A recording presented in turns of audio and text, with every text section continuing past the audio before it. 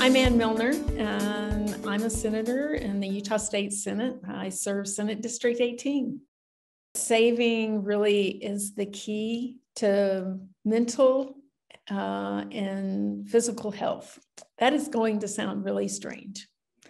But if you have peace of mind that you're able to sustain you and your families through good times and bad times, you're going to feel better about each and every day.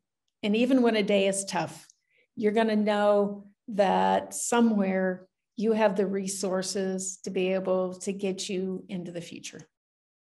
I'm the child of Depression-era parents. Saving was first and foremost in our family. The first thing you did was put money aside for the future. You put it aside for unexpected emergencies. You put it aside for retirement. You put it aside for education, for the things that you wanted to make sure that you had a plan for and that you could finance.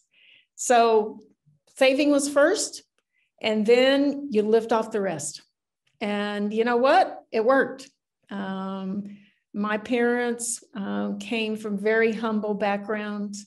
But they were able, because they put a plan in place that said, saving comes first, live off the rest.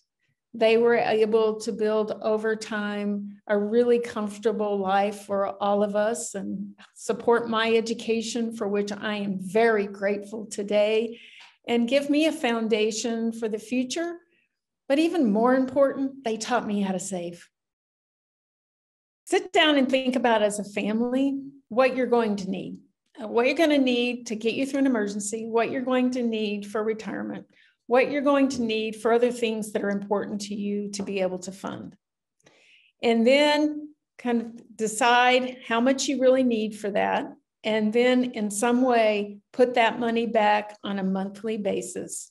And then plan the rest of your budget around what's left. We think about our physical health. We think more about, these days, our mental health.